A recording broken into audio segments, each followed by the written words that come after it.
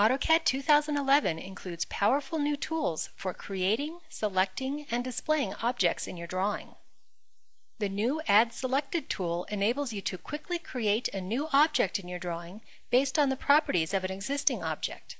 For example, if you select an existing polyline and choose the Add Selected tool, AutoCAD automatically launches the PLINE command and applies general object properties, including color, layer, and line type, to match the selected object.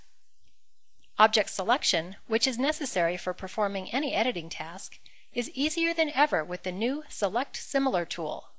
Simply select one object that you want to modify, and AutoCAD automatically creates a selection set with all similar objects.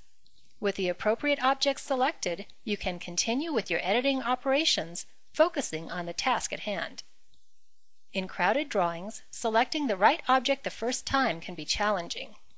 AutoCAD 2011 provides a solution with new object cycling functionality.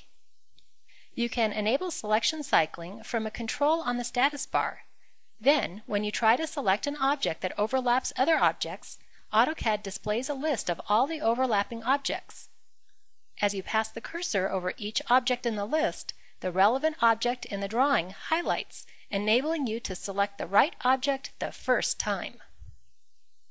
New object visibility tools in AutoCAD 2011 let you control the display of objects independent of layer visibility. Easily access these tools from the right-click menu with or without objects selected. You can use the Isolate Objects tool to select the objects you want to remain visible in the drawing. All the other objects are hidden.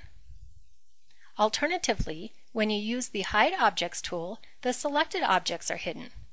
A light bulb icon at the right end of the status bar indicates if the current drawing contains hidden objects. It also provides easy access to the object visibility tools.